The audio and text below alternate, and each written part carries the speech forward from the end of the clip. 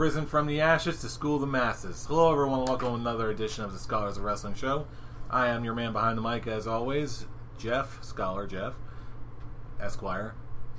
And to my left is Scholar Tarek. How are we doing tonight? Theodore Logan. You know what? The one highlight that came out of this week in Wrestling Fool was the John Cena Open Challenge, which was the type of match that John Cena debuted in against Kurt Angle, who defeated Val Venus for the European title. Oh, I thought we were going to have to build up to that point, but no, we didn't waste any time. I wasted no time on that. I'm just like, you know what? Because this is such a lackluster week in wrestling, I got to pull back 6 degrees of Val Venus. Oh, I was planning on going there anyway, but yeah, damn it, fool, you beat me to it. Yeah, unfortunately, Scholar Brian is out on assignment this week. Curing from whatever sickness has taken over him. Yes. That's Fight right. the good fight, brother. Fight the good fight. In the meantime, even though this week might have been relatively uneventful... Very. I'm going with relatively. I'm trying to... You're trying to be nice about it. I'm just speaking the truth. This is one of the most, non-eventful weeks in wrestling. But it doesn't mean nothing happened. I agree on that. Nothing happened, but there is a small amount of stuff to talk about. Very small.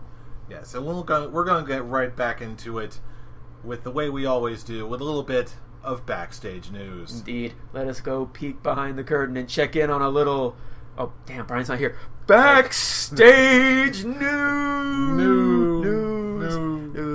I was not so good with only two people. You know, just because Brian wasn't here, I just had a brain fart, and I was like, oh yeah, wait, Brian's not here. If I actually really... I'm like, oh yeah, Brian's not here, I would have done a very good Backstage news. See? Well, you did there. See? There you go. Much better. Nice rebound. All right. Woo! All right. Getting right into it. I'm not sure if obviously we saw the amazing Cesaro-Cena match from last week. Like I said, this was the highlight. This was the highlight of this week. Oh yeah, big time. This part I didn't actually catch. Apparently, according to reports, the screen went black for a couple seconds. Yes, it did. Yeah, I didn't see this. Apparently, Cesaro flipped off the crowd or something like that. No, here's what happened. Because WWE was afraid that he was going to pull a middle finger, they blacked him out.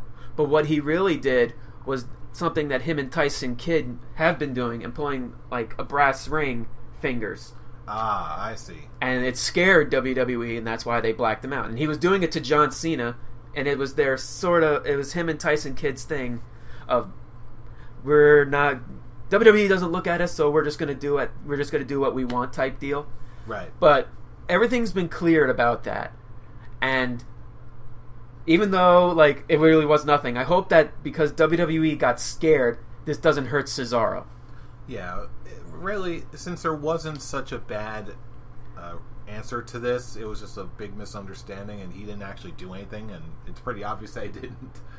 I'm not really worried about this. Plus, the fact they put on an absolutely dynamite match with Cena was, just another feather in his cap. Oh yeah, and I was thinking, I'm like, okay, even though it was even the ending worked, because both guys definitely did not need to lose this match.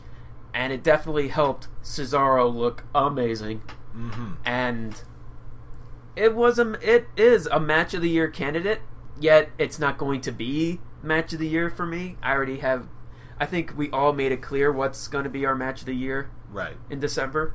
But this definitely was a match of the year candidate, and hopefully this, minus the little misunderstanding, will open WWE's eyes and just see the awesomeness that is Cesaro, that even on this show I have nonstop bragged about. Push Cesaro, hashtag push Cesaro. Yay, that's all I need to say. Yay, push Cesaro. Please, WWE, don't waste this opportunity. He even inherited some of Tyson Kidd's moves, pulling the sharpshooter, a really great sharpshooter. Mm-hmm. I like that he did the, wow, I'm blanking out. The big swing? The big swing, thank you, King of Swing. The big swing into a sharpshooter, which caused KO to come in and KO the match. But yeah, I loved every second of this and hopefully this misunderstanding won't hurt Cesaro. Yeah, I really doubt it. He's been on an absolute roll lately, and thankfully it seems like he's getting acknowledged for it. Yes. Hey, he's on the right path. At first it scared me, because I'm just like, Kevin Owens calls, it's like, you're instead going to face this man. Out comes Cesaro. I'm like, no, they are not turning Cesaro heel again. No! And from how the match went out, him pulling the big swing, which is a face move, because when he turned heel, he stopped doing that. Right. And he pulled the big swing and have Kevin Owens come in and disqualify him and then pop up powerbomb. Hopefully this leads to something in the future. Maybe when Kevin Owens wins the U.S. title from John Cena, prediction, they can lead to a Cesaro-Kevin Owens feud. I think it's certainly in the cards. It certainly wouldn't be the worst thing to have Kevin Owens do. And Cesaro. And Cesaro, yeah. But then again, Cesaro is just rocketing to the top at this point. But Kevin Owens, we'll see where he goes. But for me, I kind of want to see a Ryback versus Cesaro for the Intercontinental Championship. And that would be cool. Especially since we've all noticed Ryback has gotten better in the ring and on the mic. Mm-hmm. I actually think those two can work off each other really well. But that's just me trying to change the topic. Let's keep going in backstage news. Okay. Well, here's the one story that I know you're paying close attention to. The Hulk Hogan sex tape scandal. Whoosh. I actually did not know about this. Wait, are you serious? You really didn't hear about the Hulk Hogan sex tape scandal? No. Yeah, apparently Hogan is suing some website who has distributed his sex tape from like 1 or 2 years ago. I forget which. Actually, this does sound familiar about him having a sex tape, but isn't it with like one wrestler's wife? Nah, I think it was girlfriend with like Bubba the Love Sponge, Bubba the Love Sponge's wife or something like that. Okay, this does sound familiar. Yeah, apparently, if I remember the article, what's going on, he's apparently suing the person who originally leaked it out and distributed it, or at least he would. Because apparently he was supposed to... This was supposed to go to court on the 6th. It just recently got delayed. And apparently no date has been set again just yet. Apparently Hulk Hogan is having second thoughts of showing his real American pride. I am a real American. So would you say he's suffering from performance anxiety? Oh! Penis jokes. We love Hulk Hogan. Seriously though. Except this part. Sign my Mr. Nanny DVD, please. Oh, please. You know what? We ought to go to a convention where Hogan actually is. I want to see you do that just to see his reaction. Please don't be upset with me. Can you please sign this DVD? I just want to see his reaction. Either he's going to be like flattered because he hasn't thought about that movie in years, or just like, wow, I can't believe you actually did this. You can sign my world title too. Can you just sign my DVD? Forget the world title. Sign my DVD of Mr. Nanny, brother. I want to do that now. We gotta go to like Comic-Con or something. Hopefully he will be here at Comic-Con in October. Oh, he should be. Brother. He should be, brother. Speaking of getting sued, apparently someone is suing WWE for all their concussion injuries. I've read about this. I don't know the full details about it. Isn't it like a couple of them wrestlers who have been concussed? I think so, yeah. That's really the most I know about this. Yeah, really all that's really been done so far is WWE has just released a statement saying that they're going to defend themselves in court, blah blah blah blah. I guess the one real thing that they have in their defense is they're really cutting back on particularly head damaging moves, the pile driver, chair shots to the head. They're going out of their way to prevent concussion injuries. So that if these guys decided to sue them once they were like back then when WWE was still doing that kind of stuff, I would understand. But I think now it's kind of I think you guys are a little too late, depending on when this happened, when these wrestlers had their injuries. Mm-hmm. But I think WWE has a strong defense. Yeah, I don't think this is going to go much farther than anything. I just think it's wrestlers trying to get an easy buck. To an extent. Possibly. Whether or not, again, this turns out to be something that WWE ends up changing their longer-term policies. But really, like you said, at this point, I think they're doing enough. I really don't think we're going to see that much difference at all.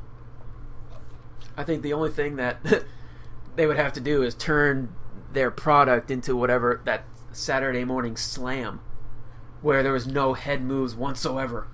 And every time a big move is dropped, they cut to the crowd for a reaction. And then you see a wrestling fan, you see a tear coming out of their eyes, because it's just like, what have you done to wrestling? And every time they cut to the same fan, the weird naked Indian, crying a single tear. Hey, don't cry. Yeah, we're going to clean it up. See? See? Wayne's World jokes. Only in the Scholars. Only in America. America. Speaking of America, somehow, in our last thing for Backstage News, John Cena is getting another award. This time, a humanitarian award from ESPN. And I'll gotta be honest with you, I didn't even know ESPN had such a thing. Neither did I, and congratulations to John Cena. I've made it perfectly clear. I have nothing against you, John Cena, the man who has done so much for WWE. I just always had a problem. No comment. I'm sorry. I hope that no one heard that. No, everyone. I'm not heard even going to go back and edit that. I'm sorry. No, you're not. Leave it in. I know, that's why I said it. Okay, it's leaving in. Moving on. But yeah, my problem has always just been the John Cena character and how the same it's been and how he's just been booked. But for John Cena, the man, I applaud him. Congratulations. Hopefully you will get the award, because this was just the nomination. And Apple Dough. Apple Dough. Alright, so that's about it for Backstage News. What a very eventful Backstage News it is. Oh yeah. All those legal proceedings. Yay. But anyway, like we said, this was a relatively uneventful week in the world of wrestling. One thing we did notice, though, is that WWE is going to be doing a really historical show this weekend, for July 4th, as a matter of fact. I mean, when you think about July 4th, our Independence Day, what could possibly be more American than a professional wrestling show in Japan? That's right, we're talking about the WWE Beast in the East show. Didn't they have a 4th of July in England? Or a Tribute to the Troops show in England? At least they speak the Queen's English. Okay, I'll give you that. We're not going to some sumo hall that I... Plus, this is also going to be broadcast live on the WWE Network at 5:30 in the morning East Coast time. Yeah, I'm not going to watch that live. Yes. Still, it's just something I've never seen WWE do before. And have they ever done anything like this? I don't think they have. No, this is a first. This is a first, and it's very entertaining. It's the most entertaining thing to come out of WWE this past week. Actually, it really is. Thank you, Pressline Negotiator. Pressline Negotiator. I hope I don't sue us. In any case, I'm really excited about this. It should prove to be an interesting experience, if for no other reason than the time it's showing. But hey, enough of that. Let's get right into the matches. The first one... I guess this will basically be our quote-unquote prediction show for WWE Beast in the East. That's exactly what this is. Yeah. So let's pick them. First match. Your boy Cesaro versus Diego, for some reason, of the Los Matadors. I don't know why. Especially since Cesaro is kind of going back in a singles run since Tyson Kidd is... he just had his neck surgery. Speaking of which, did you see his picture? Yes, I did. That was crazy. My God. It's going to be one crazy battle scar. Imagine he gets like a tattoo of like stitches and all that just to be like... Haha, faked you out. Oh. But faked my injury, psych. I'm a heel now. I really wasn't going with that. I just was like, you see, battle scars. I know. I'm just taking your ball and I'm running into the popcorn stand with it. To Kane's popcorn stand. To Kane's popcorn stand. Popcorn Kane. Popcorn Kane. Politics Kane. Politics Kane. But yeah, it really is kind of a no-brainer who's winning this one. Yeah, I mean, clearly Diego is going to win this. Stop it. That is not a funny joke. But I no. just like. But I say the right prediction. But I say the right prediction right now. If you say Diego, I swear I will slap you. He's picking Cesaro. He's just finding some way to make this episode not the shortest episode in Scholars of Wrestling history. No, maybe, kinda, sorta. But hey, yeah, maybe I'm just a really big fan of Diego. You're a bigger fan for El Torito. Yeah, I kind of like the little bulls. Bulls. Bulls. But yeah. So yeah, Cesaro. Really? Cesaro. Went a little far for just that one prediction. Oh, man. Well, hey, you know what? I bet you that this Beast of the East show is going to be full of surprises, including the match quality that we get out of Cesaro Diego.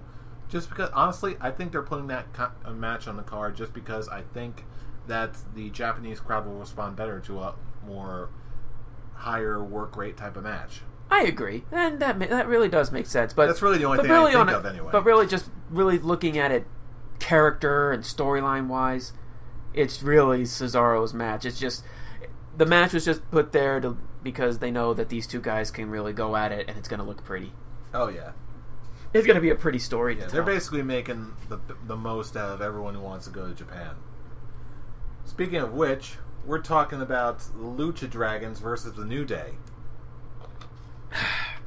Big E and Xavier Woods. I gotta take another chug at this. It's okay. Take your time. Taking in the power that is the clear liquid. Here, this is gonna be my prediction. Lucha, lucha, lucha, lucha, lucha. And string music. And nothing against New Day, but they are actually I think they're at a point where they're trying to get other tag teams over. Right, and you know what? There's nothing wrong with that. There is nothing wrong with that. I actually want to see them grow, and honestly, I'm surprised that the Lucha Dragons haven't been absolutely on fire more lately. Well, hey, you have other tag teams that's been here longer, aka the Primetime Players, and now, especially since Rowan had to be out of commission, sadly, they need to fill some spots in for the tag team division, and Lucha Dragons, they're going to take that spot. Not as heels, though. Not a heel spot. Yeah. I know exactly what you mean. And you know what? Given how well Lucha Dragons have been doing on TV lately, and in NXT, and how instantly over Kalisto is going to be whenever they decide to pull a trigger on him, I've got no problem with that whatsoever. I can see that being a 3-team feud coming into regular WWE television. Oh, if they do that, that's going to be so much fun. I actually do think it would be so much fun, and it actually can work. Oh yeah, big time. But yeah, Lucha Dragons. Lucha Dragons? Alright. Next match, which is sure to be the match of the night. Divas Championship match. Nikki Bella versus Naomi versus Paige. Tarek, you're clearly very excited about this match. I know it's going to be tough. Calm down. Yeah. Calm down. You're going to take a deep breath. Tell us who your prediction is. I'm just going to pick Nikki Bella because when it comes to the Divas division, WWE hates me. I think she hates us all, including their female talent. Because you have Paige and Naomi, two women who deserve to be women. I was gonna say they deserve to be a women. No, I was gonna say women's champion, but yeah. But if only. But Vince McMahon doesn't look at women as the women's champion. They look at them as divas, eye candy. They're divas, damn it. They're divas, damn it. They're just eye candy. And what bigger eye candy than the one that's having sex with my man, John Cena, Nikki Bella. Woo! Ah! Okay, you want to talk about taking the conversation in a weird situation? I didn't say anything about that. You're talking about, my man John Cena. Well, it's true, though. Not to that extent. And even if it is to that extent, I don't want to know. Exactly. It's okay. Exactly. The truth hurts. The truth hurts. But yeah, it's obviously they're going to pick Nikki Bella to keep going, even though it completely ruins Naomi's heel run completely wasting it, and completely wasting Paige's standing up to what the Divas division is right now, which, my God, we're getting sick and tired of this. Wait, I don't want to see Alicia Fox joining Team Bellas. It's pretty simple. It's even funny that Alicia Fox is the only one that actually is doing something about this storyline. The other ones, Layla. Yeah, where is Layla? I haven't. The last time you saw Layla was when she walked out on Paige's rally, and then now look where Summer Rae is. Yet where is Summer Rae? With Rusev to feud with Ziggler and Lana. I totally forgot that happened. I'm sorry I had to remind you of that. Her horrible choice. I still like you, Summer Rae, but damn, girl, you lost my love, Summer Rae. There is no love for me in the Divas division. So, yeah, Nick. I still like Summer Rae's hair. I just want to run my fingers through it. I just miss Paige, Naomi, and Natalya. That's it when it comes to the women's division. I miss Summer Rae and her hair. I miss Trish Stratus and Lita, and Molly Holly, and Ivory. Oh, I started going off again. Jacqueline. You know what? Now I'm just gonna watch like Stardom or something. Just get some really good women's matches out there. Anyway, I'm gonna watch just NXT to see Charlotte, Sasha again. Just, you know what? Just the entire NXT women's division, because you know that's an actual women's wrestling division.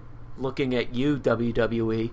You know what? Can I just go off for a minute? Main roster. It really pisses me off when they do really great women's matches on NXT, because WWE as a whole, they were just like, okay, we this is what you want. Okay, we know this is what you want. We can give it to you, but we're just not gonna do that on the main roster. So screw you. Pay us their $10 a month. You know it would be different once Triple H takes full control of creative on the main roster. I really hope so. I genuinely, truly do. But hey, when that'll ever be, who can only know. In the meantime, let's get back to something that will be remotely interesting. Now Wait, did you put your prediction for that match? Yeah, I was just gonna go with Nikki just because I just don't care anymore. It's welcome to the club. Yeah. So then instead, I'm just gonna give me like 3 seconds just to calm my mind by thinking about Summer Rae's hair. It'll make me feel better. Summer Rae's hair. Okay, I'm good. I'm back. All right, next match: John Cena and Dolph Ziggler versus the hastily scrambled together team of Kane and King Barrett.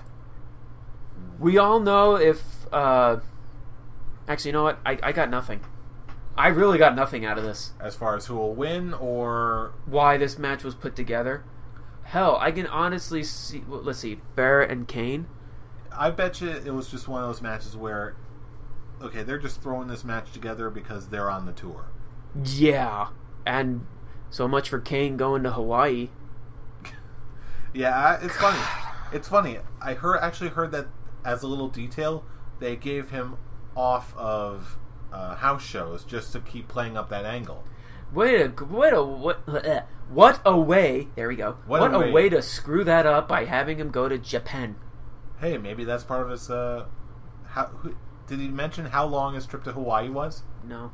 All right. Well, there you go. There's your reasoning. But I'm sorry. Would you really want to just go and throw some?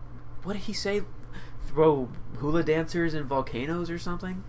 He said that in the promo. He's like, hey, I can throw coconuts or hula dancers into a volcano. Hey, honestly, if I got the chance to mess around in Hawaii and throw hula dancers into volcanoes for even like 3 or 4 days, and then I got to go to Japan, I'd be all about that noise. I guess that makes sense. Even though I think if you were going to Hawaii for vacation, I think 4 days is just too short. Hey, it's better than nothing. I've never even been to Hawaii. Neither have I. We should go to Hawaii. We should. Okay, let's do that. Screw the match predictions. We're going to Hawaii. See ya. Yeah, we're just kidding. We're not really going to Hawaii right now. Thank you for throwing in the right now, because now I kind of want to go to Hawaii. One day. One day. Maybe we'll record an episode of Scholars in Hawaii. place. If we're in Hawaii, I'm not going to go think about this show unless something really radical happens, and we're like, we got to cover this. I love your dedication to Scholars of Wrestling, fool. I'm kidding. What, you were never okay? Wait a minute, we're off track here. We're talking about Cena Ziggler versus Kane Barrett. I'm gonna pick Cena Ziggler just because it's Cena and Ziggler, and it's obvious who's gonna get the pin. Actually, you know what? Damn, I don't know who's gonna get pinned in this one. Yeah, really. Kane or because they're both pin magnets. I'm gonna just go on a limb and say it's going to be Barrett that's going to be pinned because he's Barrett. Because he's Barrett, and apparently I've asked this so many times, or I've said this so many times. Somebody in WWE really, really hates Barrett. I don't know why. I don't know what's going on over there. I don't think we're going to know for quite some time. But hey, in the meantime, we're picking Cena Ziggler. Cena Ziggler. At least Barrett got a squash match victory over Jack Swagger on Jack Superstars. Swagger. We're probably going to have to do like a post-game post-mortem with that guy as soon as he leaves. As soon as the WWE cuts start coming in. Oh yeah, he's probably near the top of the list at this rate. Sad to say. Not sad for me. I've already made it clear on my thoughts on Jack Swagger. Moving on. Okay, now we're getting into the really good stuff. Next match, Chris Jericho versus Neville. I think this is, simply put, this is just Jericho putting over Neville. Yeah, it's pretty obvious at this point. It's going to be a fantastic match. Oh, yeah. It's going to be a match that is probably going to be worth watching over and over again. Excuse me. But, like I said, it's going to be putting Neville over. Yeah, that's pretty much straightforward. And there is nothing wrong with that. Not at all. All right. Now you want to talk about quick discussions. That's about as quick as you get. Hell, it's actually, I think that's one of the only discussions of these only match so far that we actually really started saying something positive. I don't think we said a single bad thing about it. Oh, you want to get positive? Let's get positive starting right now. Bo Dallas is not on the card. Oh no, we have to go harder. We need to go even more positive because the next match is a return of Brock Lesnar versus his opponent for the evening, Kofi Kingston. This is possibly one of the most arbitrary choices for any of big time returning Brock Lesnar matches. Brock Lesnar versus Mark Henry actually made more sense than this one. Yeah. What? Kofi's gonna die. Sorry, Kofi. I said this for Seth Rollins when Brock Lesnar officially came back. Kofi, look at Brock Lesnar. Look at him. And when you see him, he will be your death. He is the symbol of your death. Brock Lesnar will be elevated to final boss status once again. Of course, he's Shao Kahn. No, that's Triple H. Triple H is Shao Kahn. Then who is Brock Lesnar? Brock Lesnar is Goro. Okay, I'll give you that. Brock Lesnar is the secret boss that shows up out of the blue and doesn't fight anybody except towards the end of the movie. He's not Kintaro. No, Goro. I'm talking about the original MK1. Okay, I'll give you that one. No, Kintaro was MK2, followed by Mortaro in 3. Then 4 brought back Goro. Then that was Deadly Alliance. Okay, we get it. Brock Lesnar is Goro. Then Deception. Goro wasn't in that except for the PSP version. And then after that was MK Armageddon. Goro was playable but not a boss. And then came MK9 where Goro was still in that thing. And then MKX, and then Goro was back at being a sub-boss again. And rant. Was that really a rant? I thought it was just a whole list of MK knowledge for you. It's not really a rant. You got me talking about Mortal Kombat. That this kind of thing happens. It's sort of a mini rant. Okay, Brock Lesnar is Goro. Brock Lesnar is Goro. ×2. Goro ×2. Alright, now for the real main event. The real reason everyone's going to be watching this show for the NXT Championship. Because everyone really wanted to see Brock Lesnar versus Kofi Kingston. For the NXT Championship, we've got Kevin Owens versus Finn Balor. This is going to be fun. Oh yeah, one word: fun. Now the big question is this going to be the moment where Finn Balor wins the NXT title? Yes. Okay, you're sort of having me sweating there for a minute, like you're going to fake me out. Really? We've already been we've been talking about this for the past couple of weeks. I wasn't sure if you changed your mind. No. No? Especially on the network, cheap plug, they're actually going to pull a documentary about Finn Balor. Isn't it out there already? I actually don't know if it's... Either it just went up or it's been up there for a while. I actually think it's like scheduled to debut tomorrow. Okay, that's probably what I was thinking. I gotta look to see if it's up now, but I think they said tomorrow, because I was actually looking up the WWE Network to see when Beast of the East is, because I'm just like, wait, did I miss it? Nope, 5:30 in the morning on. But yeah, on I saw the documentary for Finn Balor. I'm just like, I think I may actually watch this later. But yeah, it's Finn Balor's time to shine as NXT champion. And it's Kevin Owens' time to shine by going into the main roster. Oh, yeah. And you know what? More power to him. Honestly. Maybe the shortest NXT run, ever. Hey, but look at where he's going and what he's doing. Yeah. I applaud him. Besides, with the whole new big crop of people coming into NXT, that's, you know what? Make some room for him. Exactly. Or at least give Bolt Dempsey some room to breathe until he can actually do something other than be a fat comedy guy again. I think it's maybe too late for our Bull. I don't want to believe it. I still like Bull Dempsey. I'll keep your beacon of hope alive. Well, Samoa Joe. Beacon. Beacon. All right. Now, obviously, I think we're all in agreement here. Finn Balor's going to win. One last prediction. He always seems to step it up with the war paint and demon paint and the demon form. Last time he got demon wings and an eye on his back. Is he going to add anything new? And what's it going to be? Demon wings? I'm going to say no. Yeah, honestly, I can see them reusing just the last one from NXT TakeOver with the wings and the eyeball and the crazy Cthulhu stuff. If they add any more to that, he's going to look like a character from Six Flags. Is that a good thing? No. Because, it's a mascot. Why does everybody hate him? Because he's a mascot. Because he's a mascot. If anyone knows that reference, I'm going to pull another applaud for you, because it took him a minute to figure it out. Actually, I honestly don't even remember. I remember the quote, I just don't remember where it's from. Oh, fool you. Shame on you. Finger. Shame on me. No, Rocco's Modern Life. Oh, that's it. I was like, when they went to the baseball game. Yeah. Why do they hate him so much? Because he's a mascot. Because he's a mascot. For some reason, that came off as more a British voice than as a Rocco voice. So I think that's what threw me off. All right, well, yeah. Either way, Finn Balor, not a mascot, only a winner. Only a winner and a future champion.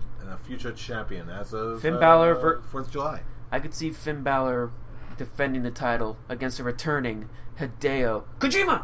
Thank you, not Brian. Atami. That would be interesting if they actually turned him heel. Does it have to be a heel? It'd be probably better if it were a heel. Did Neville and Sami Zayn have a face or heel when they fought for the title? Yeah, Neville was actually playing the role of the heel. Real? I don't remember that. I thought it was just he was sort of he had a bit of a more of an arrogant streak, but he was definitely playing the heel. But was it he turned heel for it? Sort of, yeah. It wasn't really strong, blatant, main roster WWE heel playing. I guess it was just very. He sort of cheated a bit to get out of a title defense and win over Sami Zayn during one of his earlier defenses. I guess I just must have missed that because they're subtle and they're smart about this. They're more subtle than we're used to on the main roster. Because, it's such a kids show on the main roster. Yeah, it's not that it's a kid show, it's Vince McMahon booking it. That's why. For the kids. For the kids, damn it. For the kids, damn it. So anyway, those are our predictions for Beast and Ease. Should be a great show. But you know what? We also want to know what you think. As always, you can get in touch with us during all the regular ways. Leave us a comment on this Facebook, on this YouTube page, or if you're watching from the Facebook page, just look up the Scholars of Wrestling and leave us a comment there.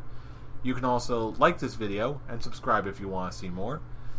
And you can also follow us on our Twitter pages. Handles should be either in the description or annotations right on your screen right now.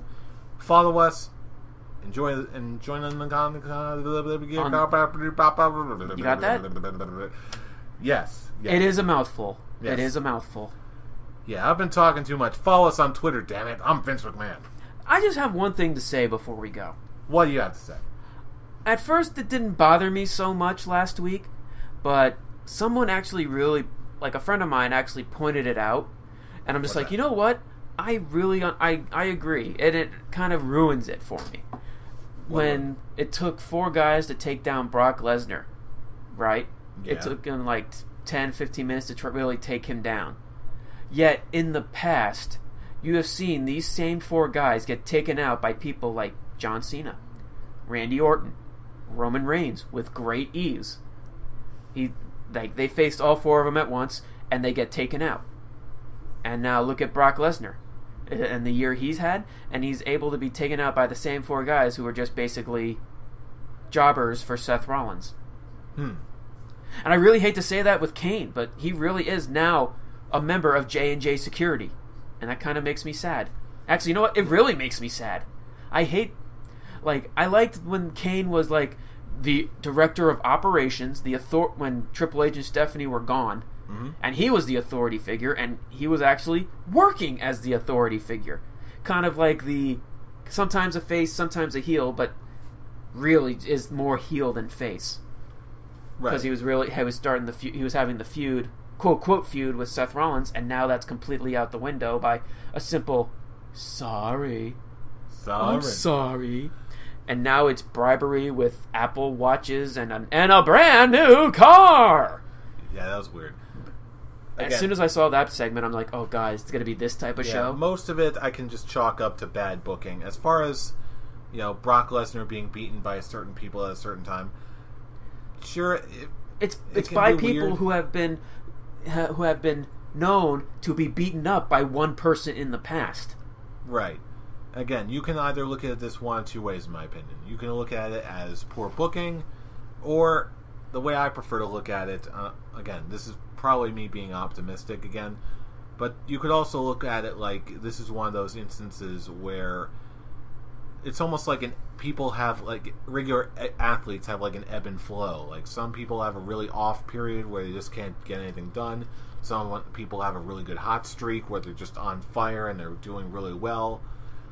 That is, I guess, what they're trying to go for, and honestly, if I think of it that way, it makes me feel a hell of a lot better about it. I guess it's just, apparently now, since the ratings of this past Raw were one of the worst ever, not a surprise, even though they had Cesaro and Cena, the rest of the show sucked. Triple H and Stephanie are making their return to WWE TV to help raise the ratings, and I'm not really thrilled. Hey, then again, we're at a point where the only thing we can do is just sit back, watch, and see how it all unfolds. In the meantime, you know who we are. We are the Scholars of Wrestling, and you have just been schooled. You're welcome. See you all in Japan. Japan. Japan.